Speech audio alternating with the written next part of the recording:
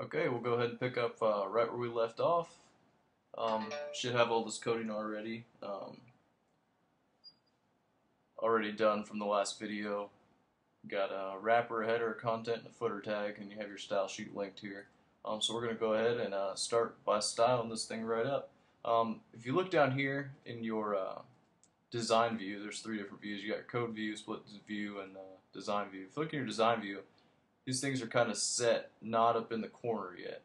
So what we're going to do with this CSS is we're going to set this wrapper div right up, snug right there in the corner.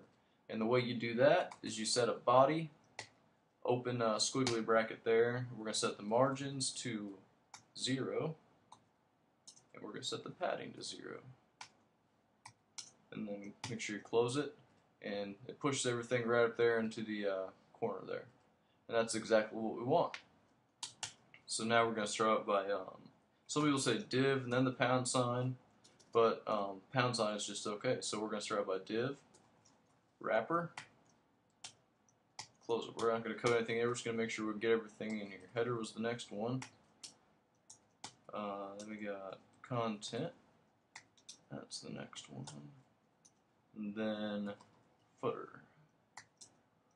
Okay, so now we have all these. Now we're ready to make sure we can code these right. So now what we do, CSS is real easy. We're going to set this, first thing we're going to do is set the margin to 0 and auto. And what this is going to do, that's going to center your entire page. Don't see it yet because we don't have a width set. I usually set the width between 800 and 850 pixels. Again, it's just depending on what kind of website you're going to make. You can set it to 1,000 pixels wide. We'll set 850 pixels. Make sure you put PX at the end. Now you can see this is auto margins set to display in the center. Turn your live view on. You're not going to see anything yet because nothing's in there. So we want to see those. We're going to set the header tag. First tag inside the thing. We'll set this width to width. We'll set the width to we'll say 820 pixels. You can set it to the exact same thing if you want. So we set a width smaller than the wrapper. We're also going to have to say set an auto margin here as well. Let's go back to the coding here, and we'll just put a h1 tag in here so we can have a little bit of content.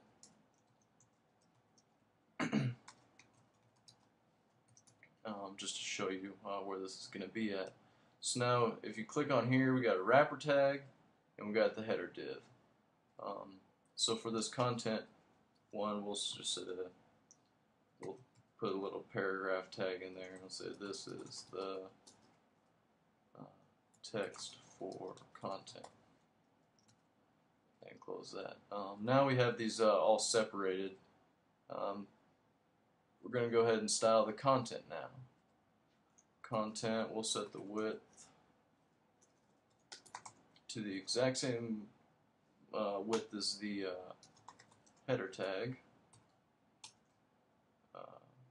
So we're going to set the margin as well then. Margin set to 0 and auto. I put this wrong. 800, what was 820 pixels in the last one. Okay, so there we go. That's set. So we got content snug right next to the header, and then this footer tag. We're going to make this footer tag the same width as the header and the content. Like I said, some people don't even set a width to the content in the header, just because it's, if you wanted it that wide, then you would do that. But we'll go ahead and set this footer tag to 820 pixels.